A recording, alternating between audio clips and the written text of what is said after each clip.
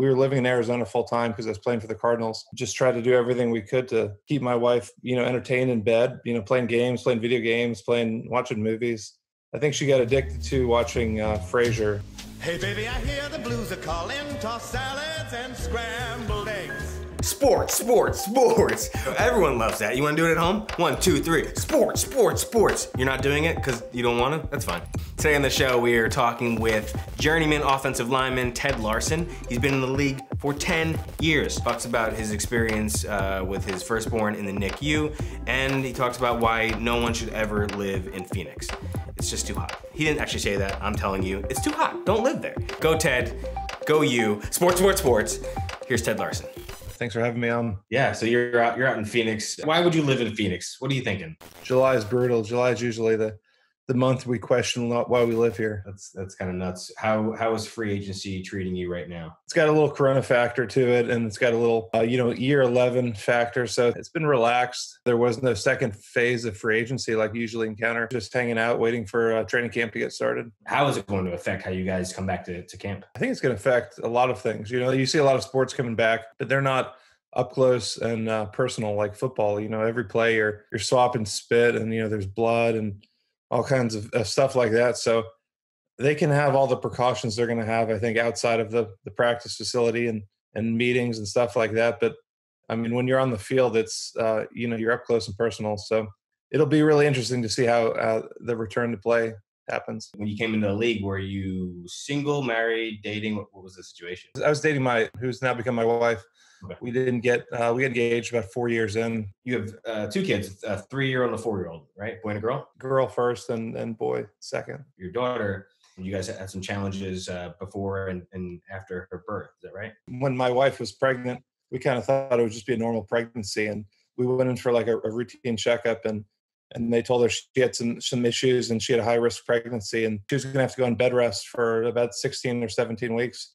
And so for me, that was like a life-changing thing, because you think to have a chance that we would lose the baby was a very scary time, and it made us appreciate the doctors and then the birth itself. So, I mean, it's definitely put things in perspective for us, and anybody can have, struggles with pregnancy and getting pregnant and having a baby. 16, 17 weeks, that is an eternity. We went out to eat, and my wife's water broke kind of just randomly. We were like a month early. I was thinking I was going to have the whole weekend off, and her water broke. And, I rushed to the hospital thinking like, oh, here comes the baby. And the doctor's like, oh, it's going to be about 12 more hours. Yeah, it's never like it is in the movies, right? Like they're like, we got to get there. Yeah, so we get there at like, 9 at night. And I'm thinking, I'm going to be home in like an hour.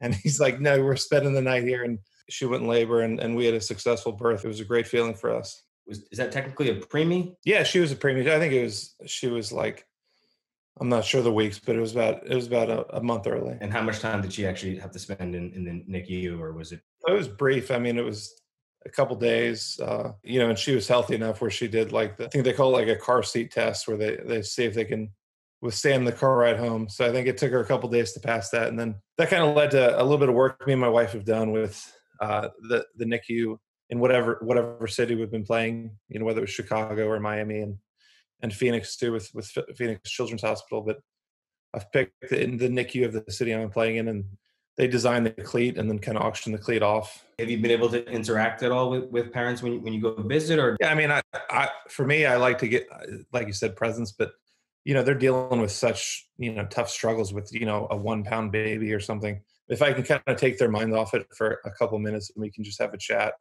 and tell them, our successful story and successful story of others that we know, and kind of just help them stay focused and stay on that path towards getting out of the hospital. You played defense most of high school and first 2 years of college, and then you kind of just switched over to O-line.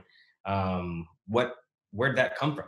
And I think there's a lot of kids, that message me on whether it's social media or something that want to know about the transition, because it happens a lot. And even transitioning from, I played center in college to playing guard in the NFL. I think being versatile and being able to play multiple positions helps you play a longer time, whether, whatever sport you're in.